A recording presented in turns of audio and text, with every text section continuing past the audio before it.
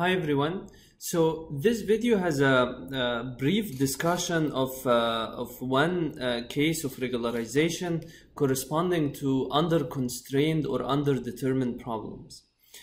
Right, so as the name suggests, these problems are really easy to solve in terms of the training data. So think in general about the learning problem. The constraints comes from the training data, right? So under constrained problems means, for example, in classification, that it's easy to distinguish between it's easy to perfectly classify the training data, right? So then regularization really becomes crucial because it will be the dominant factor in choosing among all the possible solutions that fit the training data, right? And typically in these cases, there are a lot of examples that fit the training data, right? And that brings us to the second keyword used in that title, which is underdetermined problems, right? An underdetermined set of equations, for example, let's say I have two variables x and y and one constraint, 2x equal y. This is an underdetermined set of equation.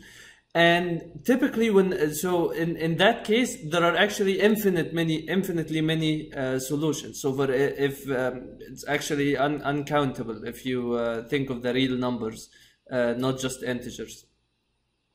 And basically because any x and y such that 2x equal y will resolve, will be a solution, right? So then in these cases, and it's typically the case when there is when the problem is under constrained or underdetermined, that there is actually a large set of solutions that satisfy the problem.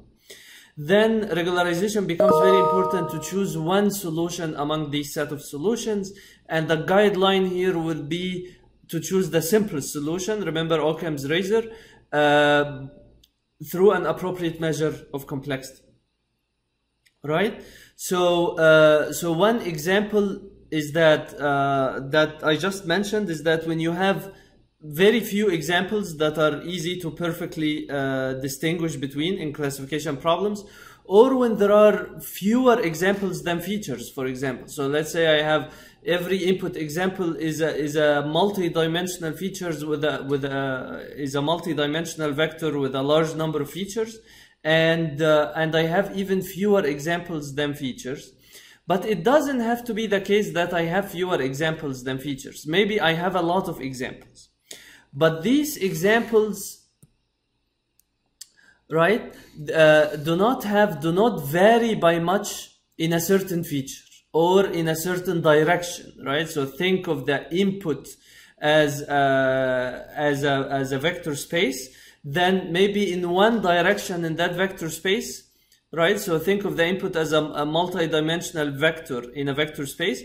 Maybe these inputs do not vary by much in a certain direction in that vector space, right? So I can't really learn what the function should be along that direction because all the inputs, so let's say I have two-dimensional inputs and all the inputs in the first dimension have the value 1.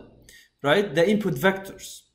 Then I don't really know what should happen if the input vector has a different value than 1, right? So that can happen, that kind of problems can happen if the training examples do not exhibit enough variance in certain directions or do not exhibit enough variance with certain features, right? Then really the guiding principle in this case to learn what the function should look like along these features or along this direction will be governed by the regularization strategy, right? So one example is if you have logistic regression applied to a problem where the classes are linearly separable. Then in this case, I can have infinitely many solutions that perfectly fit the training data, right? And in these examples, if you think of the output units, if there is a weight vector W that can lead, or omega, that can lead to perfect classification, then 2 omega, 3 omega, any multiple of omega will also lead to perfect classification. But it's typically the case that increasing the weight magnitude will result in larger discrepancy between the output units, and hence the maximum likelihood principle will guide me to further to keep increasing the magnitude of the weights unless there is a regularization penalty to the cost, right? So there is a cost, an added cost, which is a regularization cost of increasing the magnitude of the weights. So for example, in the case of L2 regularization, remember when we discussed the parameter update due to L2 regularization, we said that it's as if we are shrinking the weights first by a factor of epsilon alpha, where epsilon is the learning rate and alpha is the regularization coefficient, and then we do the regular update due to the gradient of the unregularized cost. Now, when that factor of epsilon alpha, right, becomes equal to the slope of the likelihood, by the slope of the likelihood, we mean the suggested parameter update due to the gradient of the unregularized cost. That's what we mean here by saying the slope of the likelihood, right? So when the parameter update suggested by the gradient of the unregularized cost matches the weight decay coefficient, then it stops, then basically the increase in the magnitude of the weights stops, and training would stop in this case.